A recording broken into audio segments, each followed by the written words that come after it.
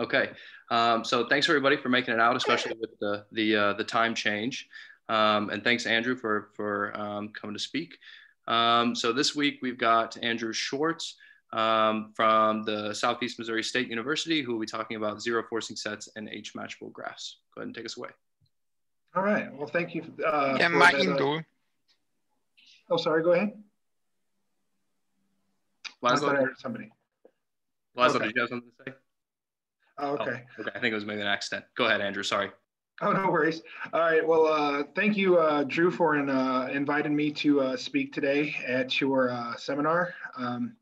As he indicated in one of his emails, gives seminars around the country, unique opportunities given our current situation with Zooming and whatnot to, see some speakers that are well outside our normal our normal driving distance, for instance, I guess. And again, thank you very much for having me today. I greatly appreciate it. So today I'd like to talk about zero forcing sets in H-matchable graphs. Okay. Let's see. There we go. All right. Now, just kind of go back over the abstract that we had here for the talk. So in this talk, we'll consider a graph G to be, an ordered pair of a vertex set and an edge set. It has no isolated vertices. It's going to be finite, simple, and undirected. And if we fix a non-trivial connected graph H, we consider a perfect H matching of a graph G is a set H sub 1 through H sub n of vertex-induced subgraphs of G. In other words, if we isolate G down to its individual vertex sets H sub I, then it's going to be equal to the H sub I, so each vertex-induced copy, right? And it also is going to partition all the vertices here of G, right? And each subgraph H sub I is going to be isomorphic to this graph H that we have in mind. So two perfect H matchings of G we would consider equal if they are equal as sets of graphs. And a perfect matching of G is then a perfect P sub 2 matching of G. All right, so we're kind of seeing that this is basically kind of one way of generalizing the whole concept of perfect matchings of graphs, right? Just instead of like little copies of P sub 2, now we'll just kind of consider a general graph H that we have inside of multiple copies of this H inside of G here, okay? And we say that G is H matchable or matchable, right? So borrowing that terminology again, if and only if G has a perfect H matching, in other words, so again, borrowing the terminology from perfect matchings, all right? And if G has a perfect H matching, then the order of the number of vertices of G, right, has to be congruent to 0 mod the number of vertices of H, all right? And we'll assume that throughout the All right, so let's kind of just start out with a quick visual example. So this, for instance, would be an example of a claw matchable graph, right? And I'll highlight it just to show in green all these little different copies of the claw, right? So this is kind of that a visualization of this idea. And this is not a claw matchable graph, all right? So we can see that we do have one issue here. Did anybody want to point out exactly where it's at?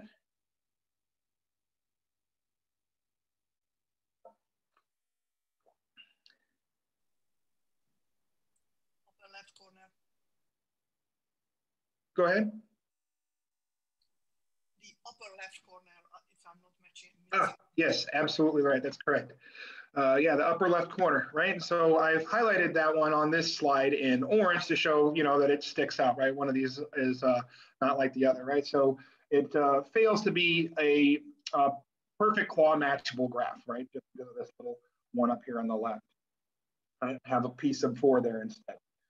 All right, so now we have, we want to give an algorithm for looking at these. So it generates all H-matchable graphs with vertex sets Rn. And in this algorithm, this sum here goes from K equals 2 to m of u sub k v sub k. Now it's empty for whenever m is less than or equal to 1. And here the order of h, all right, the number of vertices of h is just going to be equal to r. So our algorithm, H-matchable tree, is going to start with the input of a tree T, all right, to start as the empty set. And the output is to become an H-matchable tree with vertex set Rn. All right, and then here's our algorithm. So I don't want to read off all of this pseudo code here, but we can see that we are basically going through and we're updating as we move along. All right, so just choosing a copy H sub m H sub m plus 1, excuse me, of H with its vertex set as a subset of that set of numbers 1 through Rn, right? Bracket Rn, in other words. And it's of course, naturally, it's an iterative process, right? And so while m is less than n, we're just going to keep repeating this step 2 here, all right? Where we're just kind of basically appending these edges, right? In that step 2a, b, b, all right? And then when m finally hits m, we stop, and then we output this graph. All right, so I kind of want to just go through just one quick example of how this algorithm is utilized. All right. So, but before we do that, I just was going to state that our quick observation is that this does indeed outputs a tree. T is equal to h sub 0, h sub 1 through h sub n plus sigma k equals 2 to n of u sub k v sub k with perfect h matching h sub 1 through h sub n specifically. So we're thinking have a specific h matching that we actually have in mind that this is generating, right? A very specific example. And here's our ideas behind it, right? So suppose S is a tree of order n and V is a vertex of that of S.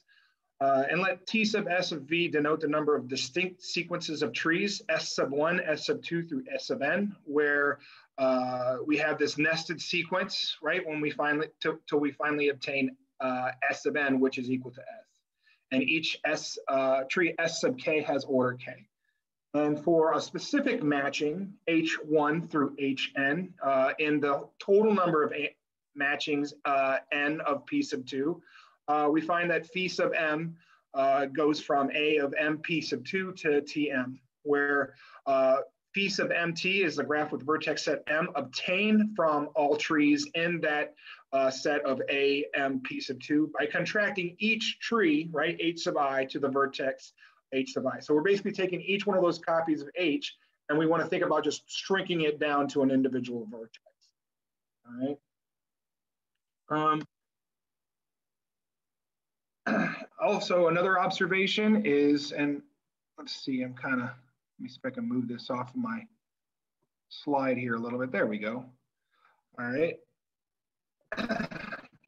Each tree T in A, NH is generated by this sum. V goes in all the matchings M of T sub S of V times in an algorithm H matchable tree, where T is in A of MH. And now this is for, again, a unique M in the set of all matchings M, script M of NH. And S is this phi sub M of T. So we want to think about phi sub M as this contraction map, all right?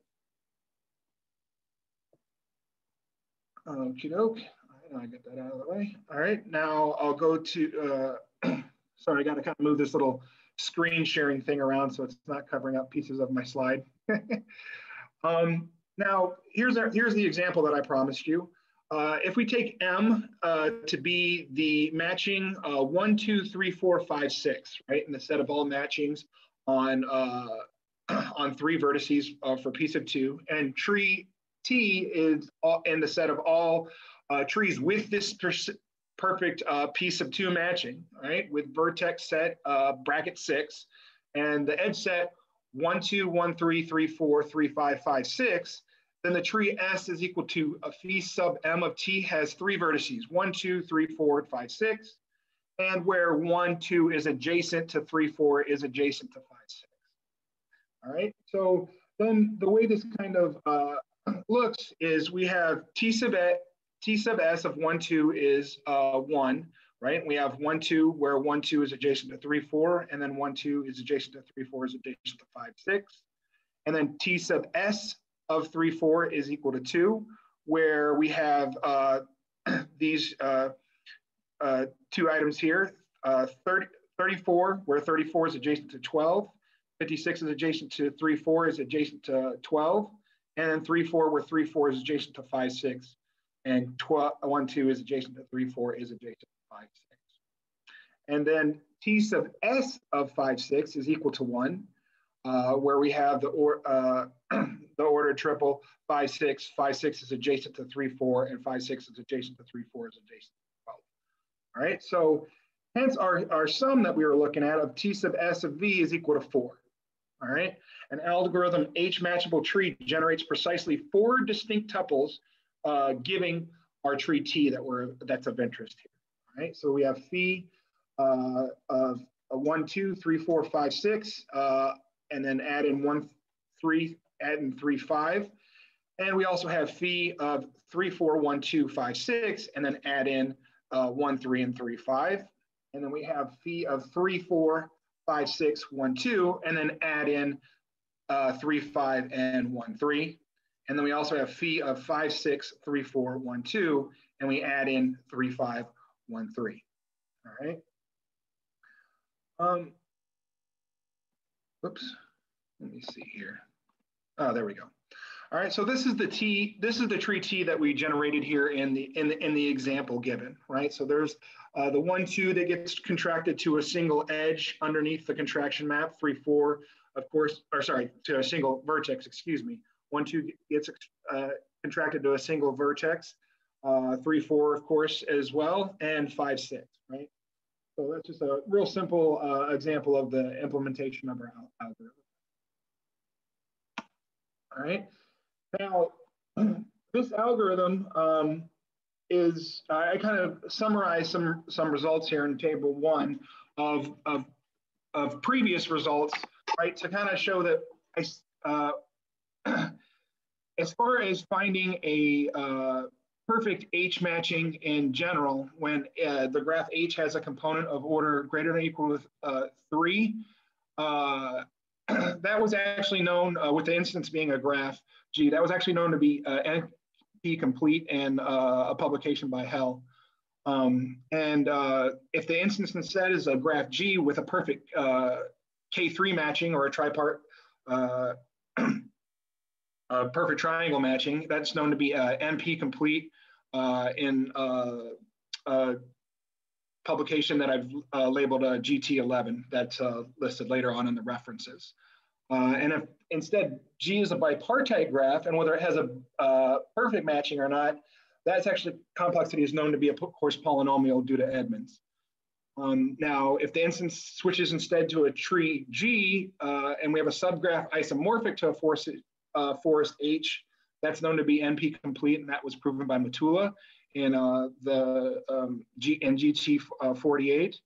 And forest G, all right, that subgraph isomorphic to a tree H, that's known to actually be polynomial by Matula in that same publication. Now, if G is planar, and that's the instance instead, and we're looking for covered by vertex disjoint copies of H with connected planar graph H of order greater than or equal to 3, that's known to be NP complete by Berman. So here's just a little bit of the background, some of the history behind what's motivated some of the study of looking at these H-matchable graphs. All right. Now we'll move on to the graph theoretic portion of the, the zero forcing portion of the talk. So just kind of a reminder of those, for those of you who aren't familiar with zero forcing. This whole idea is that we let each vertex of a graph G, all right, be given one of two colors. Let's say red and blue. And let Z denote the initial set of red vertices of G. Now, the color change rule converts the color of a vertex from blue to red if the blue vertex is the only blue neighbor of a red vertex. And the set Z is said to be a zero forcing set of G if all vertices of G will be turned, if all vertices of G will be turned red after finitely many applications of the color change rule. And the zero forcing number of G, Z of G, is a minimum of all Z's over all zero forcing sets C that are a subset of the vertex set of G. Okay.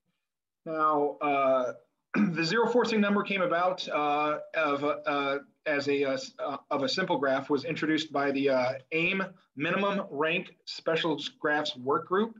And this was to be able to bound the minimum rank for numerous families of graphs. Zero forcing parameters have been investigated further and have been applied to the minimum rank problem in lots of recent literature. And if we let Z be this initial set of red vertices, all right, the color change rule changes the color of a vertex W from a blue to red if the blue vertex is the only blue neighbor of a red vertex U. In this case, we may say that U forces W, and we write U right arrow W. Of course, there may be more than one red vertex capable of forcing W, but we associate only one forcing vertex to W at a time. Right. And then applying the color change rule to all vertices of Z, we obtain an updated set of red vertices, Z sub 1, a superset of Z. Clearly not all, sorry, there should be not all vertices in Z need to be forcing vertices. And if a vertex U in Z forces W, then U becomes inactive. In other words, unable to force thereafter. And the vertex W replaces U as a potential forcing vertex in Z sub 1. Thus, Z sub 1 has at most the order of Z many potentially forcing vertices. Now, applying the color change rule to Z1 results in another updated set, Z sub 2, which is a superset of Z sub 1, of now red vertices. All right. And a chronological list of forces, all right, is a record of forcing actions in the order in which they are performed. Now, given any chronological list of forces, a forcing chain is a sequence, U sub 1, U sub 2 through U sub T, such that U sub 1 forces U sub I forces U sub I plus 1, excuse me, for I equals 1, 2 through T sub T minus 1. All right. Oops.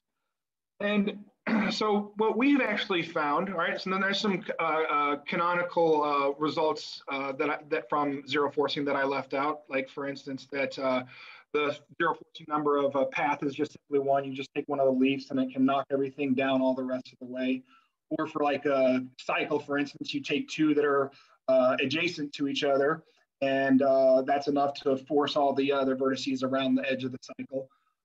So I did leave out some of those. I wanted to make for sure present this result, which we found with this was I had most of the proof, and then my one of my former advisees, Houston Scherger, who just recently earned his PhD from University of North Texas, for all matching graphs G such that under the contraction map phi sub m of G is a tree, we have that the zero forcing number of G has to be bounded in between the zero forcing number for H and N, where N is the number of copies of H in the graph G, so N times the zero forcing number of H. All right, so here, N is the number of copies of H, as I said, in G, and phi sub m is that function that we use to contract each copy of H in an H-matchable graph to a vertex. Thus, phi sub m of G is the graph resulting from replacing each copy of H in G by a single vertex. All right. Therefore, if there are n vertex-induced and independent copies of H in G, then phi sub m of G has n vertices. And whenever phi sub m of G is a tree, we will call these tree-like matchable graphs. Note that neither H nor G necessarily have to be trees themselves. All right. So let's look at an example of an instance of G that realizes the lower bound. So here we have obviously like a big path, what we can think of being broke down into copies of P sub 3, right? And the zero forcing number, as I said earlier on pass, right, is just 1. All right. Now, even though that this path, since it's evenly divisible by 3, we can still just use that one vertex as long as we're taking one of the leaves. And that's enough. This red vertex would be enough to force all these other vertices in sequence, all right? And then turn every single vertex red, all right? So here's an instance of G that realizes the lower bound. Not very interesting, but it is an example nonetheless. And here's a little bit more complicated example that realizes the upper bound, all right? So in general, if we want, we could consider actually more general than this specific example. We could, in general, consider PS box P sub T, with phi of M being phi sub M, excuse me, of G being a path, right? So we can't actually eliminate any of these red vertices in this instance and still be able to force everything in the graph red. All right, so we actually, it's absolutely necessary that we actually take the number of vertices from each copy, right, of these to be able to force all of our vertices red, okay?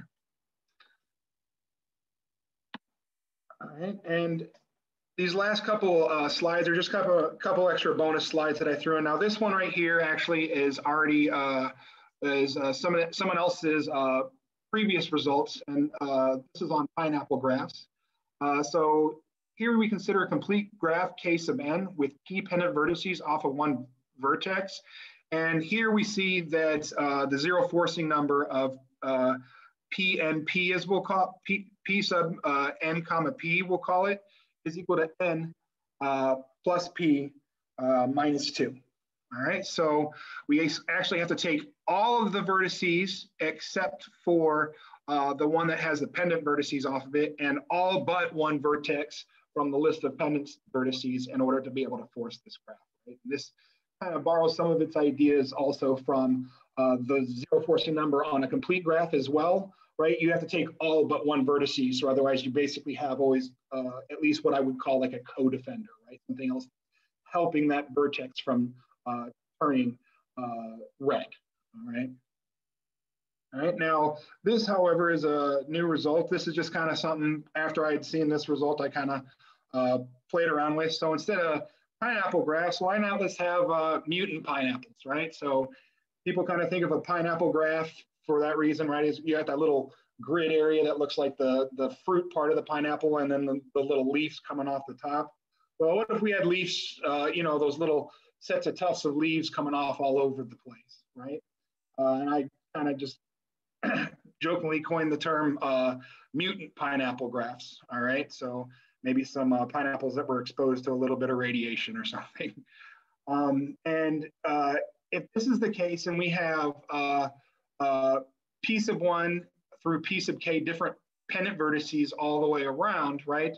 Then instead our zero forcing number here becomes P sub NP, which is equal to, or a zero forcing number of P sub NP becomes N plus the sum of P sub 1 through P sub k, and then we subtract off the K plus 1. Okay, so we do actually have to go 1 over that. All right, very good. All right, let's see, I think I have, oh yeah, have a nice little area here for direction for future research. We could invest other classes of graphs such that phi sub m is a member of that class of graphs, such as cycles, complete graphs, and wheels. I also thought about maybe perhaps applying phi sub m more than once to a graph, right? So maybe we have such a nice little neat structure that when we do the contraction, we can still find a new H matching on the resultant graph, and maybe kind of go through an iterative process of taking phi sub m. Now, of course, it's not necessarily going to be phi sub m, since m references a specific matching. So, of course, it might be a phi sub m and then a phi sub m prime that we apply to it for the second iteration. All right. So maybe something where we could kind of iterate this process over and over. So there's just kind of some initial ideas that I had for directions for future result with combining these ideas of these H matchings with the zero forcing numbers. Now here's some of those references that I had promised earlier. There's the AIM minimum rank special work group. That was one of the big ones that generated the whole idea of zero forcing sets to begin with. And then here's some of the references as well that I used for that table that was constructed earlier, the different instances. If you want to know a little bit more about the H matching graphs, it was actually something that I'd come up with my advisor, Dr. Lane Clark. And we have a couple of publications out on that, and that's basically our generalized matches in forests and trees. And since then, we've also done a paper on the distance distribution, and we have a paper on the degree distribution of these H-matchable graphs coming out shortly. And I think the remainder of these references are mostly from the table or some of the ideas that I'd gotten as far as where I got some of my ideas for the zero forcing numbers and how to combine them with H-matchable graphs before. So, whoops. All right, and that's all I got for you today. Thanks, Andrew. If we could all thank our speaker in some way, and then we'll open it up for some questions.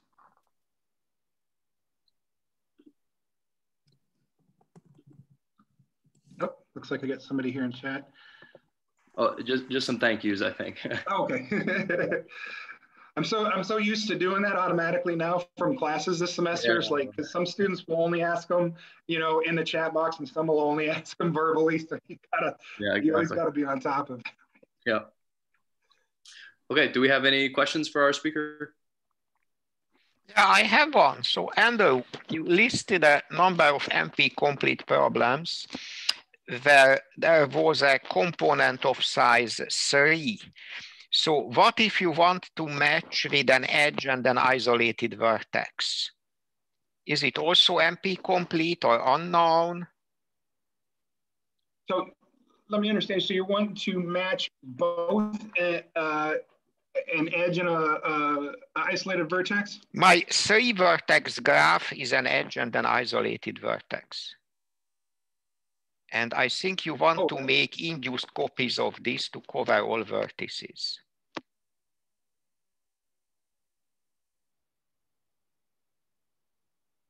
Let me think. So you're referencing back to the table, like you have a isolated vertex and and 2 vertices with an edge, right? So you're looking at an H that's disconnected itself. Yes, is that you don't have a component of order 3. Right.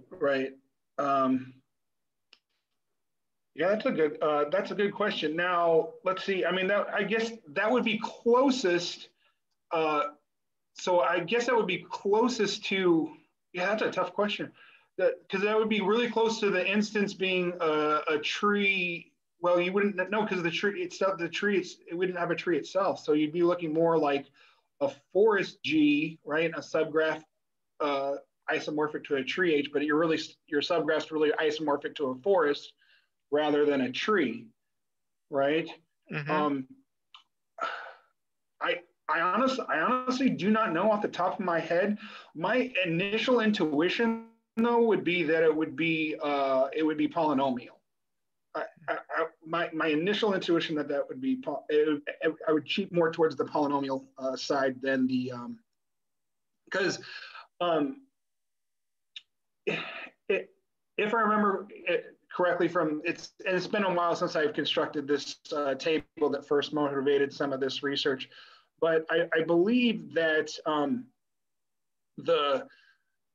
the stronger the connectivity of the graph, the more difficult it was to find matchings in general in a lot of the other literature. So the disconnectivity there, I think, actually aids in finding and helping you be able to find your matchings. And especially if you have your isolated vertices, it seems like you could just kind of keep your isolated vertices almost off to the side, if you will. Just find those copies of the edge inside, right? And then just grab one of those isolated vertices. Well, but those isolated vertices might be obviously isolated in the sense of the of inside of the copy, or whenever you look at the vertex-induced copy of that H, but obviously they're not necessarily isolated whenever you are looking at the overall graph G before the contractive map applies. So, that's a good question. I'm gonna have to think about that one a little bit more. Thank you. No problem. Yeah. It's equivalent to packing, matching with P3s, yeah? The complement. Because you would have. Yeah, so because you're looking at you'd be looking at the complement, yeah. Is that I'm like searching right now. I see some approximation algorithms for the maximum P3 packing, so maybe it's hard for the exact. So you're thinking it's NP hard? Just from the initial search, of course. I mean, I don't know, but yeah.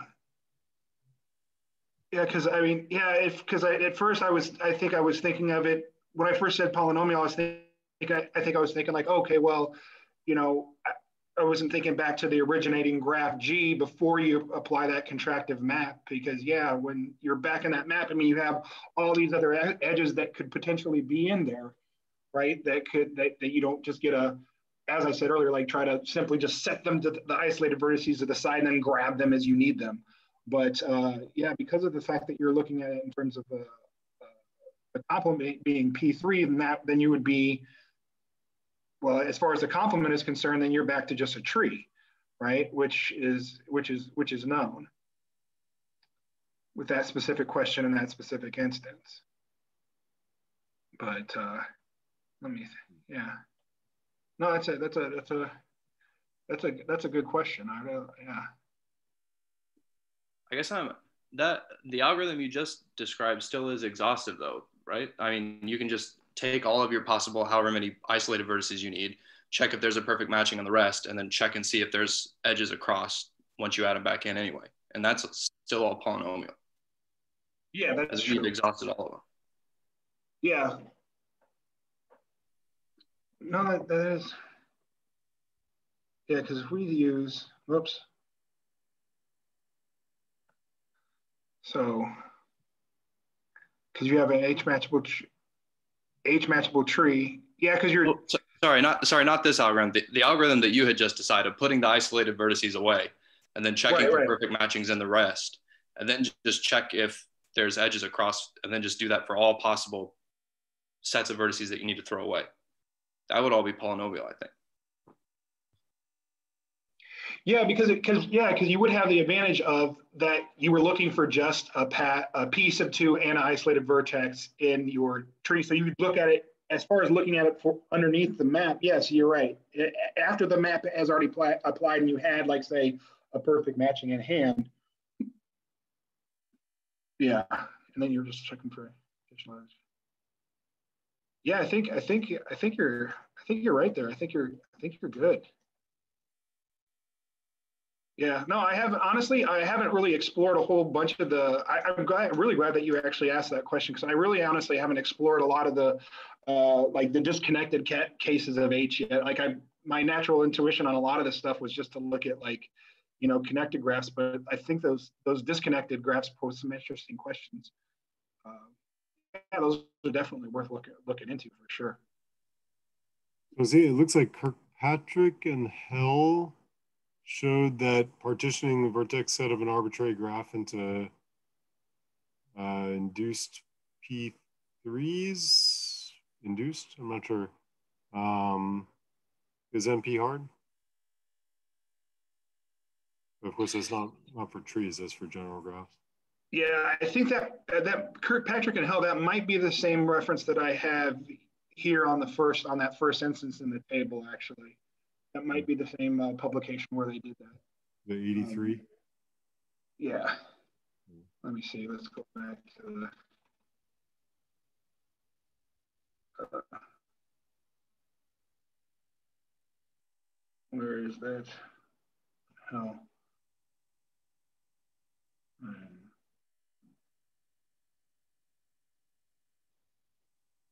At home. Where's the at home paper? Well, there's the hall paper. Huh. Did I maybe I tried to squeeze too much on a slide and it might have my reference might have went either looks like it went above. Yeah, because Chillick Macari was the last one. It looks like it went above. Looks like I tried to squeeze too many references on a slide. But yeah, but I believe that's the same paper that I was referring to in the reference. But yeah, that would go along with, of course, the first entry we have here in this table. MP seem to agree with that at least anyway. So, but yeah, it's no, it's always interesting, I think, where these things break, if you will, right? Where they switch from polynomial to NP hard. It's just there's that threshold where it just kind of where it occurs, which is always, I don't know, I always find fascinating.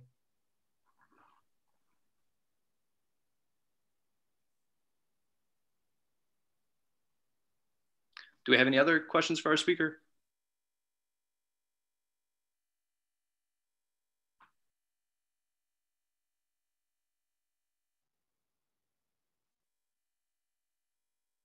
Okay, if not, thanks again, Andrew, for the talk, and thanks everybody for making it out, and have a good Thanksgiving break. We won't have a seminar next week, obviously, and then the last one of the semester will be the week after that. So thanks everybody for making it out, and happy Thanksgiving.